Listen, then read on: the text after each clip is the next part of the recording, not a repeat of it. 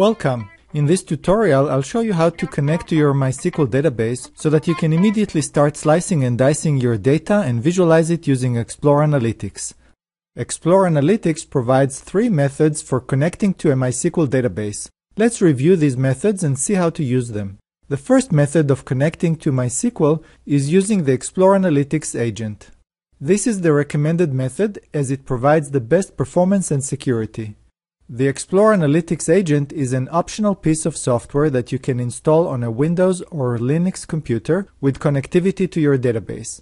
Use the agent to access a MySQL database that resides in your organization's private network.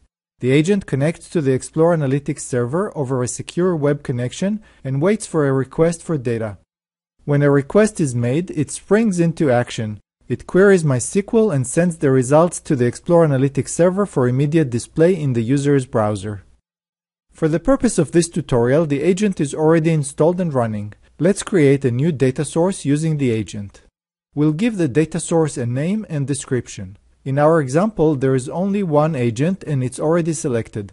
Our agent is installed on the MySQL database server, therefore the host name is simply localhost. We'll enter the MySQL username and password.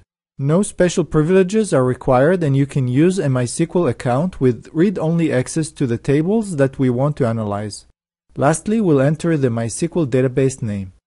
Explore Analytics connects to the data source and discovers all the tables and their fields. It will also discover references between tables if your database has those defined. Otherwise, we can define those references later. We're now ready to explore. Here are all the tables. For example, here are the fields of the patient table. Notice that some fields reference other tables. As we'll see momentarily, this allows us to seamlessly query across multiple tables.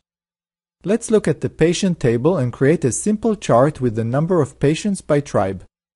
Now that we've seen how to connect using the Explore Analytics agent, let's see how to connect using a PHP script.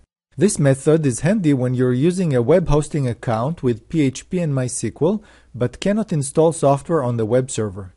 The PHP script allows Explore Analytics to perform read-only queries against MySQL and send back the results. Let's set up a PHP script data source. You can download the script from Explore Analytics. You'll need to put some configuration information in the script so it knows to connect to MySQL. You should modify the script to implement your own authentication, or at the very least put a new username and password here. Now let's define a PHP data source. As before, we'll give it a name and a description. The URL is simply the URL of the PHP script on your website. If your web server supports SSL, then you should certainly use it by specifying HTTPS. Otherwise, use HTTP. Finally, the username and password here are not the ones for MySQL. Remember, we filled those at the top of the script. The username and password here are to log on to the script itself using whatever authentication method you chose to implement. In our case, we simply hard-coded username and password in the script. Let's enter those here. Our data source is a WordPress blog database. Finally, our last option is to connect to a MySQL database directly. Although this is the simplest method, it is unlikely that your database allows a connection from the public internet. That's it for this tutorial. To learn more about how to turn data into intelligence using Explore Analytics, we invite you to watch the other video tutorials and to visit our website at exploreanalytics.com. Thank you!